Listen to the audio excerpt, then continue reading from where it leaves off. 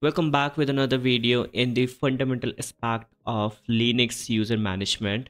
So I have divided this video in three important parts.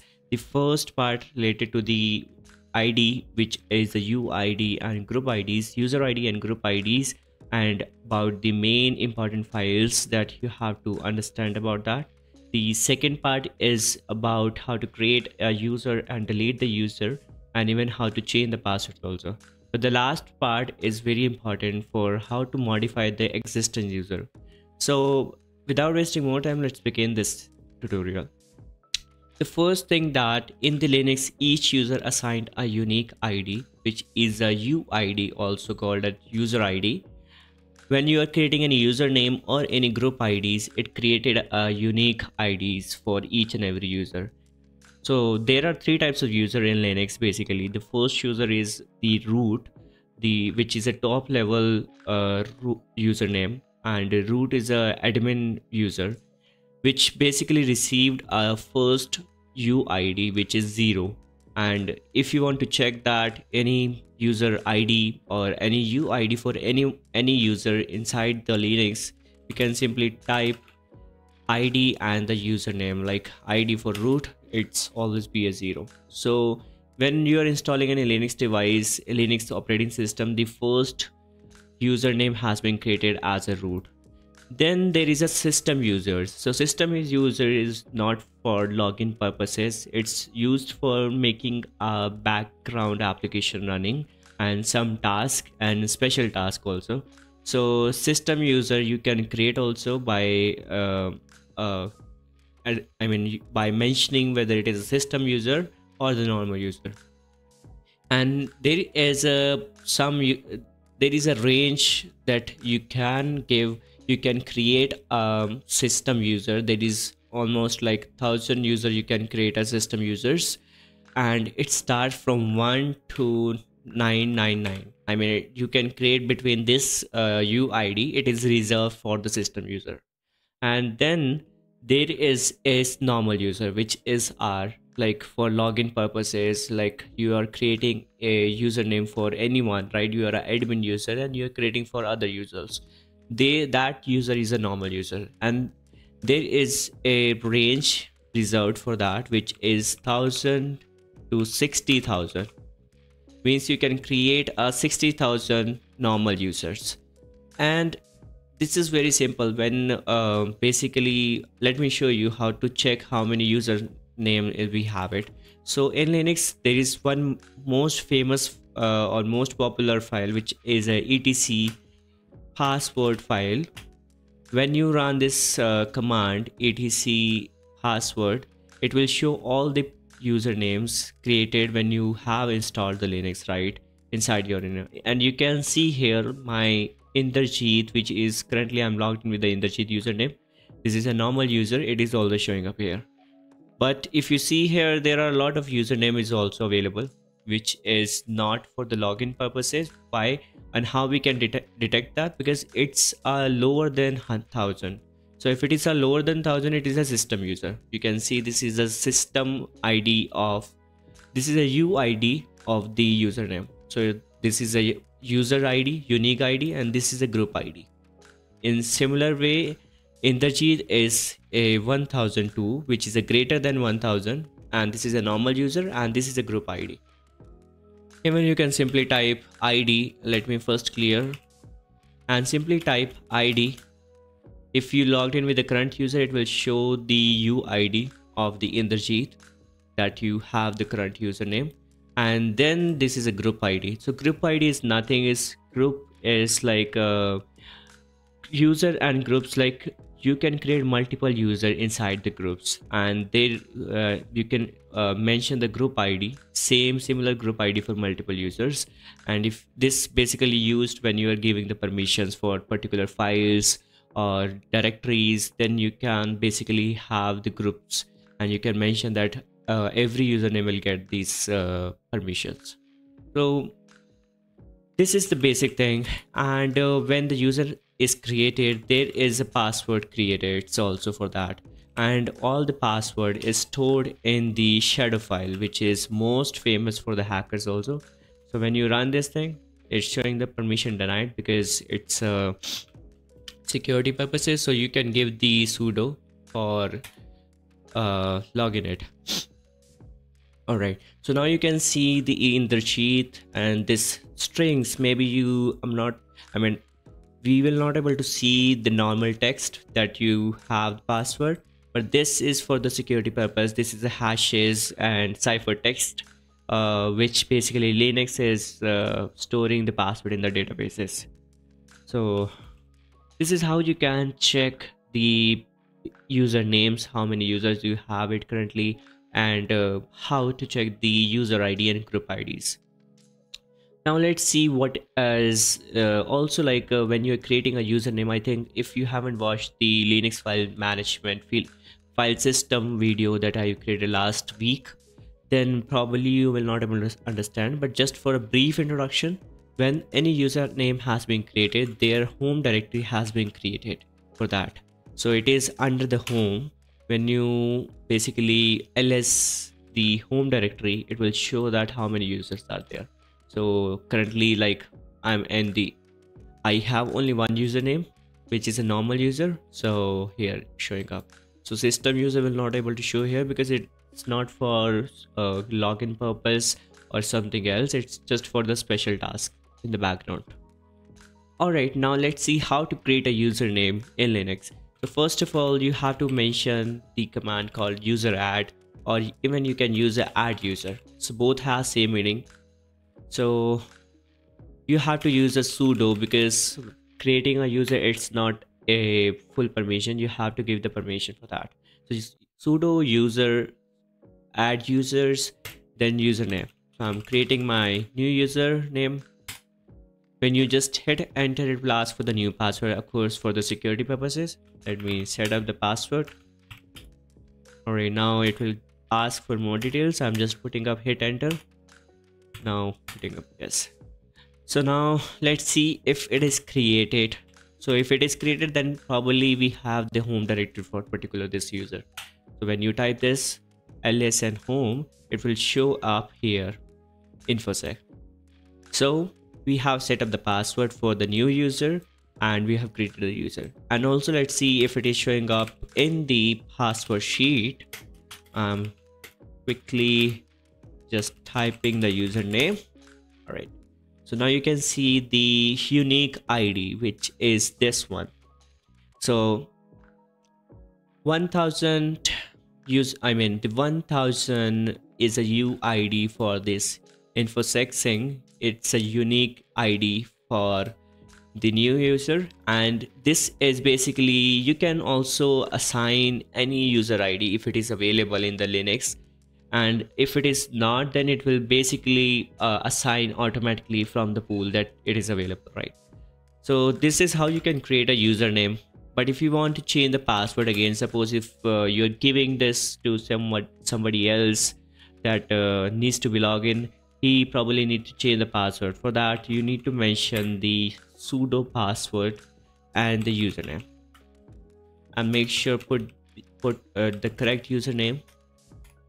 Okay, now it is asking for the new password, so I'm setting up quickly.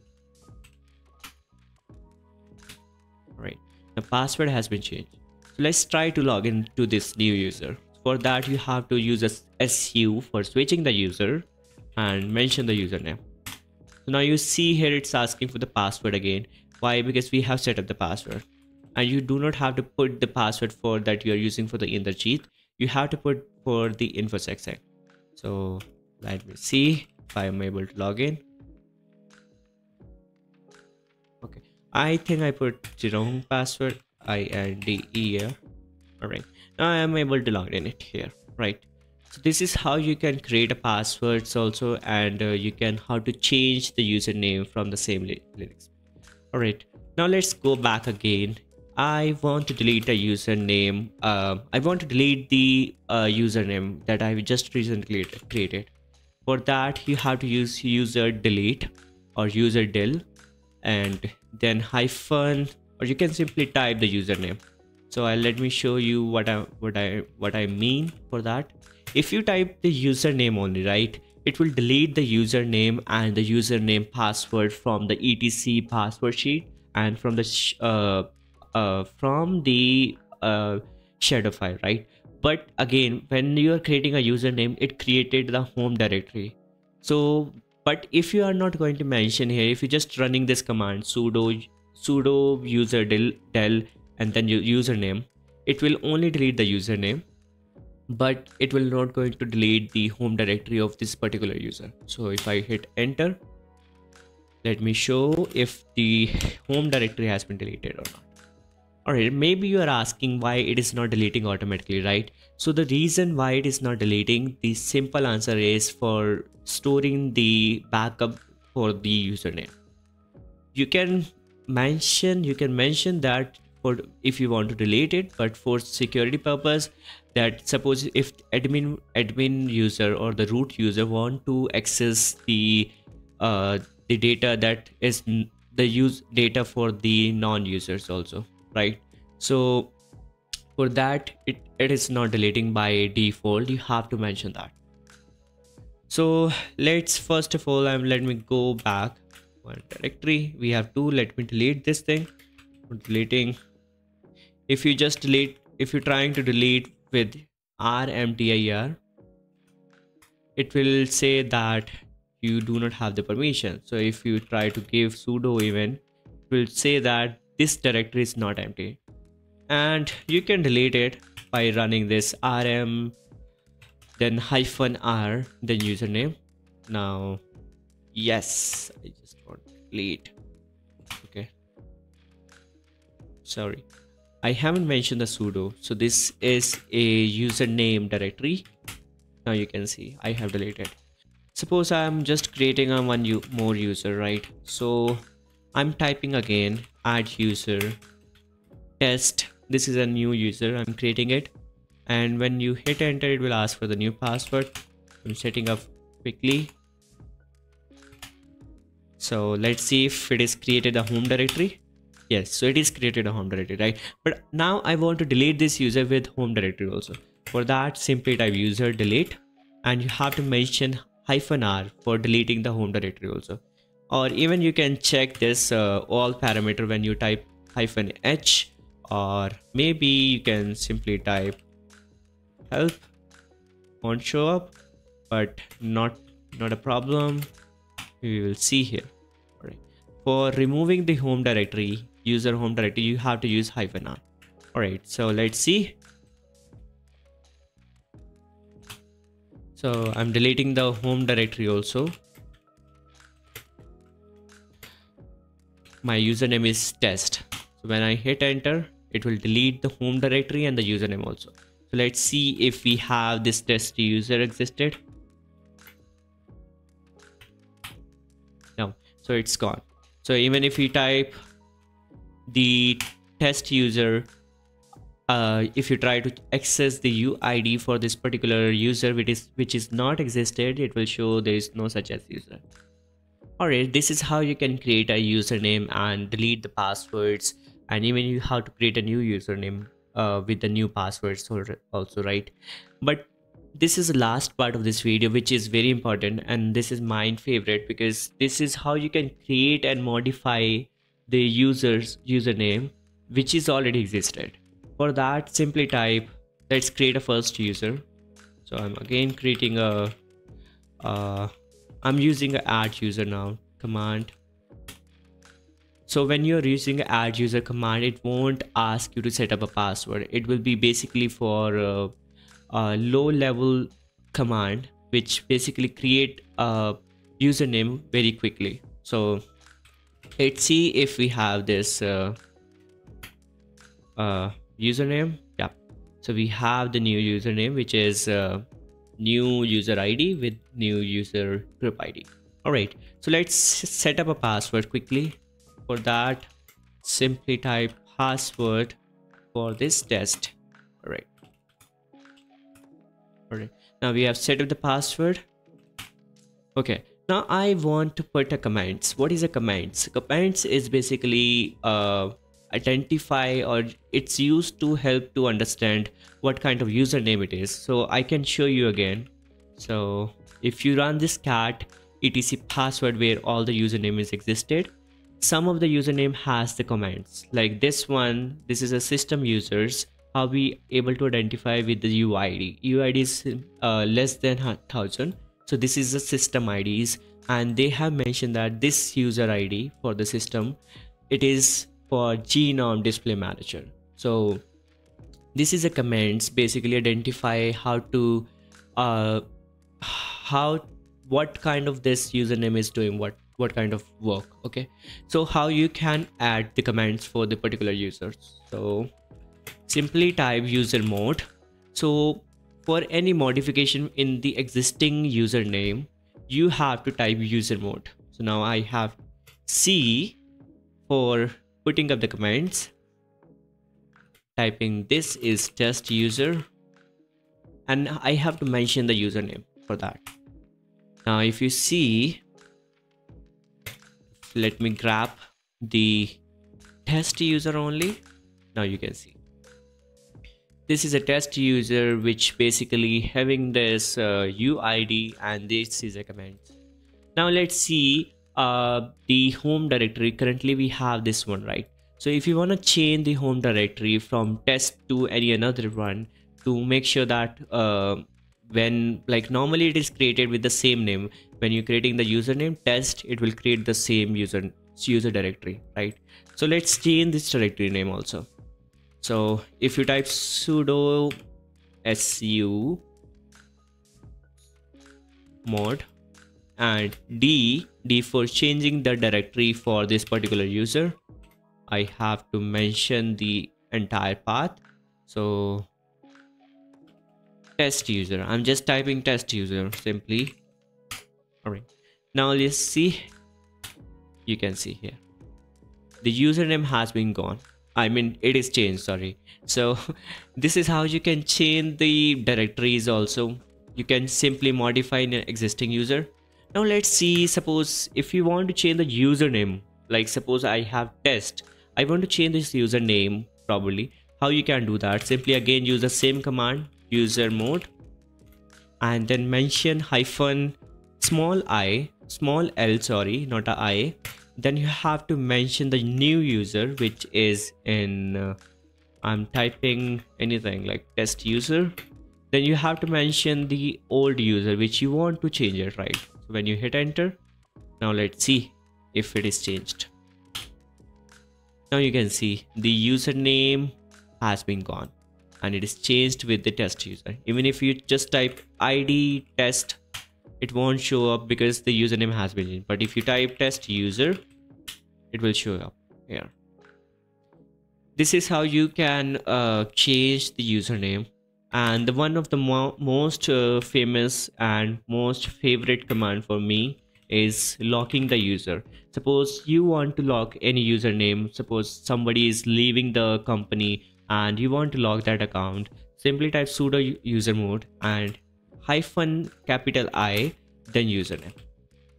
So I think it is changed now. So this hyphen L, capital L will basically lock the username. So if that particular user trying to log in into the system, let me show you, it will it won't be able to log in. So password, I think I set up test. Yep. So the permission has been denied. So this is how you can log this username any. But if you want to unlock the username, and for that you simply type hyphen u, capital U, make sure, and then mention the username. So if I'm trying to log in it again, okay, now I can able to log in. This is how you can able to log in into the system. Alright, so this is how you can create and manage the Linux user passwords and the usernames. And I think this is enough for understanding for the basic to advanced even. So in the next video, we will discuss about the Linux permissions, the Linux file permissions and the directory permissions. So if you haven't subscribed this channel, please subscribe and hit the bell icon so that you will get the new notification when I'm going to upload it.